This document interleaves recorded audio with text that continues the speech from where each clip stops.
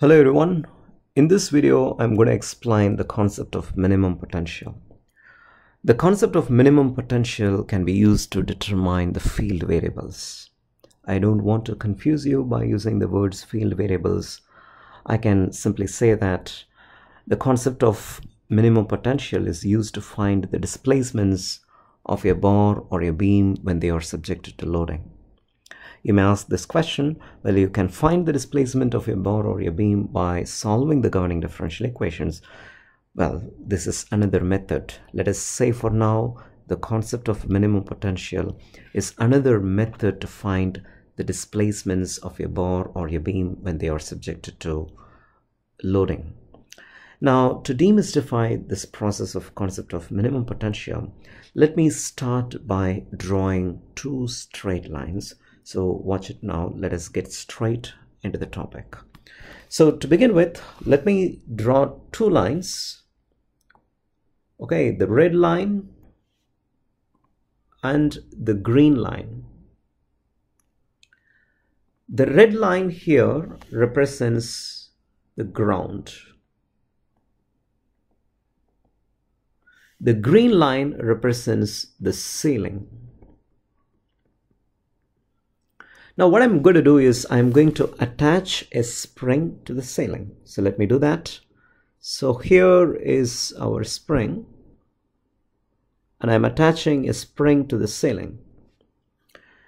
Now what I'm going to do is I'm going to load the spring by a mass m. So let me represent that by yellow color. The mass, I'm going to represent that by this yellow line, and it is represented by dashed line, this mass, for a purpose.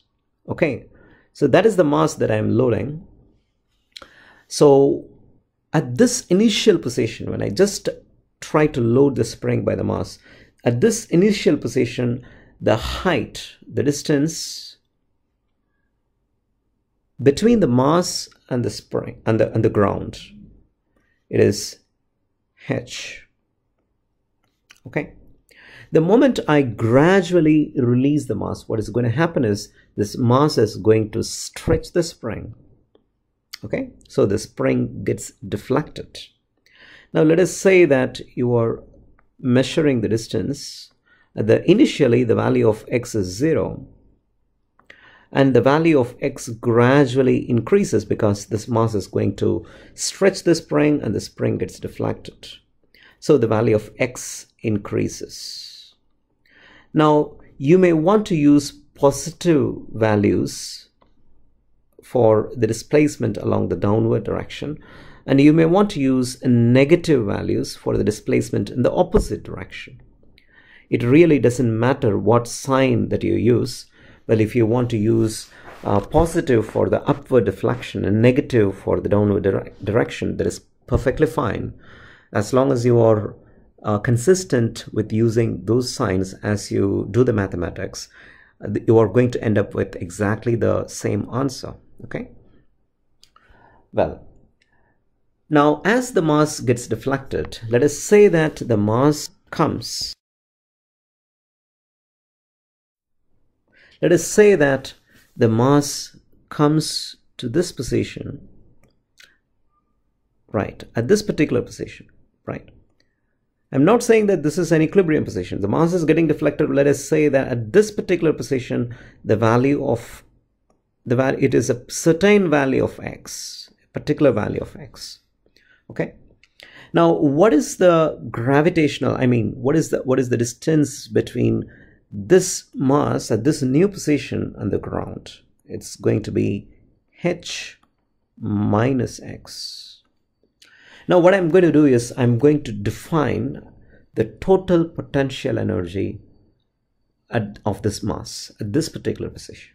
Okay, so I'm going to write the equations now. The total potential energy of the mass right at this position. So here we go. The total potential energy of the mass, it is denoted by the symbol pi. It is equal to, well, first I would say that it has got gravitational potential energy, that's for sure, because it is suspended at a certain height from the ground, so it has got gravitational potential energy. So the letter P stands for the potential energy. Plus it also has, this mass also has the strain energy, which means that when you just remove the mass, the spring bounces back to its previous position. So there is one more potential energy, but it is not gravitational potential energy.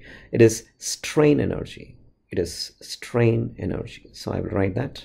It is strain energy. There are two potential energies now. One is the gravitational potential energy, and the second one is the strain energy. So let me do the next step. What is the gravitational potential energy? It is mg into the distance, the height. The height in our case, it is h minus x at this position, plus the strain energy of the spring. When it is getting deflected by an amount x, it is given by the equation half into k into x square. Okay, so I'm going to give a link in the description just to demystify how this equation actually comes. So there is a separate video that I have made in case if you're not familiar with how this particular equation comes, then you can watch that video in the description. Okay, so this is the total potential energy. It is gravitational potential energy plus the strain energy. Okay, so let me bring these guys inside this equation. So in the next page, I'm going to say the total potential energy pi is equal to, it is mg into h minus mg into x plus half into k into x squared, where k is the stiffness. By the way, what is stiffness? Stiffness is load by deflection. It is the amount of force that is required to stretch the spring by a certain amount del, or in our case, the load that is it is the amount of load that is required to stretch the spring by an amount x. But anyway, if x is the equilibrium position. Okay, fine. Now in the next step, I can say potential energy pi is equal to half into k into x square. I'm just rearranging this equation, minus mgx plus mgh. Now if you look at this equation, this is strain energy. Now what is this? Force. I mean, it is a weight, and x is the distance traveled by the weight, which means that what is force times the distance? What is the force, which is weight into distance traveled by the weight? That is equal to work done. Okay, so the potential energy now is given by the expression, finally, pi is equal to strain energy minus work done plus mgh, which can be called as gravitational potential energy, initial gravitational potential energy. Okay, we will keep this equation at the back of our mind. Now what I'm going to do is I'm going to plot a graph by taking the potential energy along the y-axis and the displacement of the mass along the x-axis. And I'm just interested in finding out what would the graph look like as the mass goes along the downward direction, or maybe even along the upward direction. How do you think the potential energy is going to vary when this mass is when this particular mass is going to move in the downward direction? How the potential energy would vary, and as it moves in the upward direction, how the, of course this mass is not going to move in the upward direction, but just out of curiosity, I'm just interested in finding out how the potential energy would vary. Okay, so this is what I'm going to do. And the next step, I'm going to plot a graph. In order to plot the graph, I'm going to use MATLAB here. So you can see I have written the code. So you can see that the displacement, it varies from minus 10 to plus 10, and the stiffness of the spring is 200, and the mass is assumed to be 1 kg. Gravitational the g, acceleration due to gravity, it's 9.81 meter per second square. and the value of H is 100. I'm just assuming it to be 100.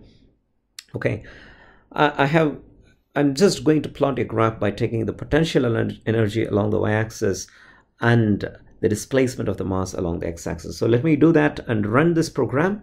So let me see what comes. So I'm going to get a graph something like this. Very interesting. Okay, let me bring this graph and let me analyze this graph now. So what do you think this graph indicates? What does it indicate? Well, I can for sure say that I'm interested in this particular position. Now, why is that I'm interested in this position? You look here, at this position, even though there is an appreciable displacement x, there is no appreciable value difference in the potential energy. Even though the value of x changes, there is no appreciable displacement. I mean, there is no appreciable difference in the potential energy. You see? So we can say, even though the value of x changes, which means del x, it changes. That's a finite value. But the value of del pi, which is the potential energy along the y-axis, it's actually going to be 0. Right? So we can say the value of del pi by del x, even though there is a appreciable change in the displacement, the value of change in potential energy is actually going to be 0. So for extremely small values of x, we can now rewrite this equation as dou pi by dou x is equal to 0. Okay? So that's a key equation. We got this key equation right from this graph. Okay, so let me use this equation. Let me go back to the step that I derived, and let me use this equation. What is the equation that we have finally? The equation is dou pi by dou x is equal to 0. Okay, now interestingly, if I reflect this equation at the so it happens at what point? It happens at the minimum potential. The potential is minimum at this point. So at the minimum potential, the condition is when the potential energy is a minimum, dou pi by dou x is equal to 0. There is no appreciable difference in potential energy, even though there is a small finite displacement of the mass. There is not going to be any appreciable change in the total potential energy. Okay, it happens at the minimum potential. Okay, if I apply this equation, if I differentiate this equation with respect to x, so what is that I'm going to get?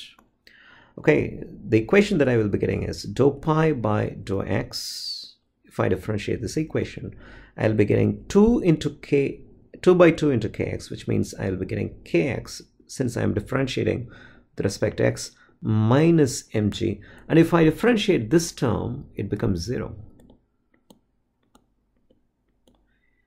Okay, so that is very important, because you see, if I differentiate the potential energy, always this term is going to become 0.